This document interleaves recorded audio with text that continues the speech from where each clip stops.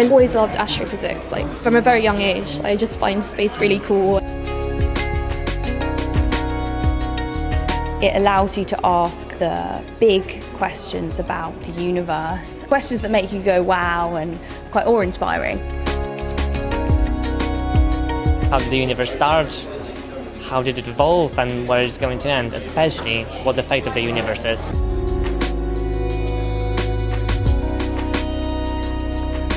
Today we're going to have a public lecture which will be delivered by Schmidt explaining the accelerating universe. So we have already known that the universe is expanding, but I think it took the entire scientific community by surprise when Brian and his collaborators found that it's not just expanding, but it's also accelerating.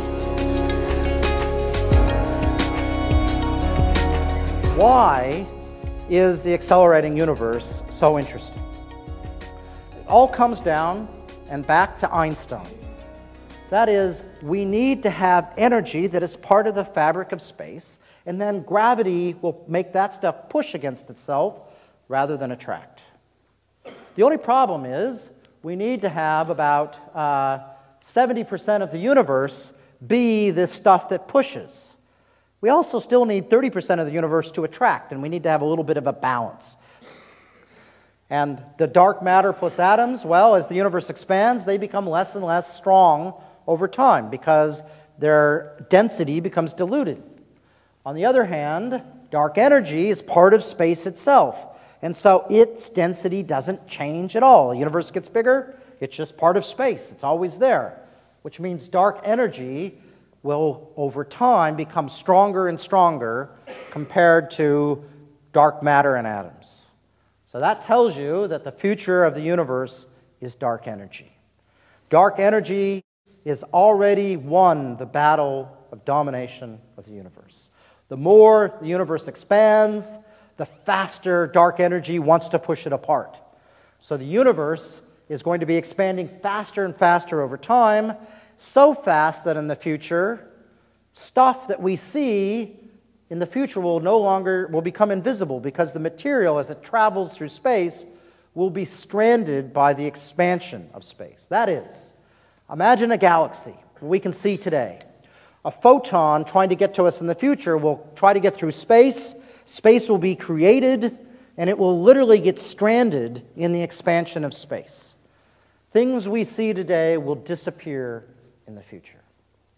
This does not mean you are going to be expanded with the universe. Our part of the universe is not expanding because attractive gravity won. But when we look out to the distant galaxies beyond us, those parts of the universe will be accelerated away. So the reality is, we don't know what dark energy is, and a theorist can always rewrite the future.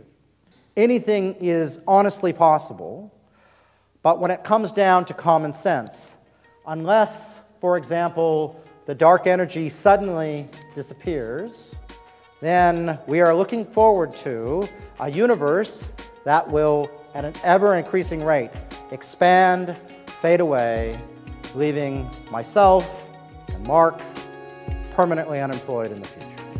Thank you very much.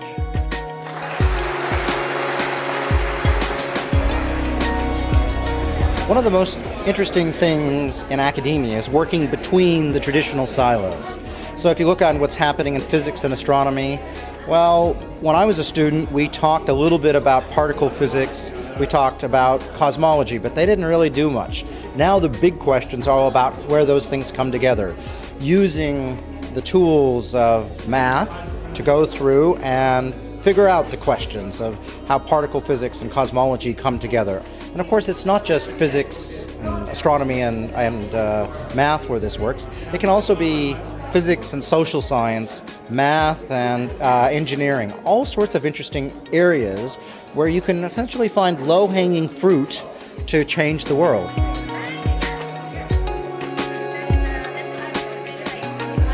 I am looking at explosions on the surface of neutron stars. These explosions happen because these types of neutron stars are in orbit around a big companion star, and they essentially rip matter off the surface of these stars. This makes its way to the surface, and gradually it builds up and builds up until the density and temperature is high enough that an explosion will happen. I really like kind of computational modelling and coding and that sort of thing. I'm building a model, a computational model, which tests these equations to see if they're working. And then if we know that these equations are working, we can then move on to actually doing physics with them. I work in an area of theoretical physics called quantum gravity. The two pillars of modern physics are general relativity, which describes the force of gravity, and quantum mechanics, which is the framework which describes the other fundamental forces of nature. And these two theories paint very different pictures of reality, and so they're difficult to unify. If we were successful in finding a theory of quantum gravity, then this would enable us to gain a deeper understanding into black holes and even the beginning of the universe.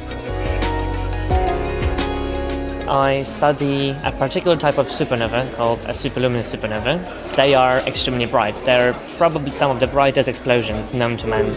We hope to use them to measure distances to very distant galaxies, and through that expand our knowledge on both the history and the origin of the universe.